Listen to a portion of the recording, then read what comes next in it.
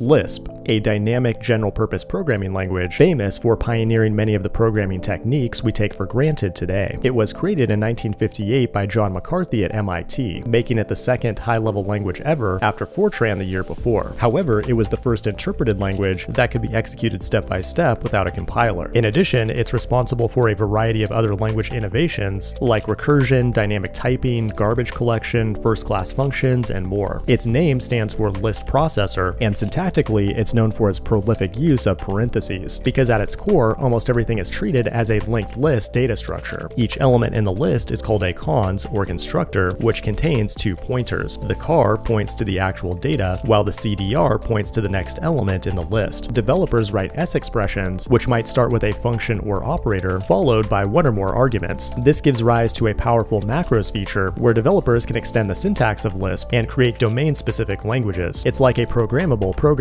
language. Common Lisp is still in use today, but it's directly inspired many other languages like Scheme, Clojure, Ruby, and JavaScript, just to name a few. To get started, install Common Lisp on your machine, then create a file ending in .lsp. First, create an S expression, which can represent an atom like a number or symbol, or a list of multiple values. To print to the standard output, we can reference the format function, followed by T for true, then the string we want to print out. And it contains a ton of built-in functions like print to simplify things. Define a local variable with the let keyword, and it will be lexically scoped to the context in which it's defined. However, you can also define global variables with def parameter or def var, which are dynamically scoped and can be used anywhere. All these variables can be modified. However, you can also create immutable data with def constant. Lisp is multi-paradigm, but most well known as a functional language. Use the def un keyword, which is definitely the way you pronounce it, to define a function. It can take one or more parameters and is optionally followed by a string to define its purpose. We can use the star operator to multiply pi by the input radius, and the last expression in the function body will automatically be used as the return value. It was the first language to support higher order functions, where we might do something like create a list, then use another function called mapcar to loop over that list and call the function we just defined on every single element inside of it. It also includes a built-in macro called loop for general purpose iteration. What it doesn't have though is a while loop. Not a problem though, if you want to create one, just write your own macro to extend the language. Now run your code with the Lisp interpreter. This has been Lisp in 100 seconds. Hit the like button if you want to see more short videos like this. Thanks for watching, and I will see you in the next one.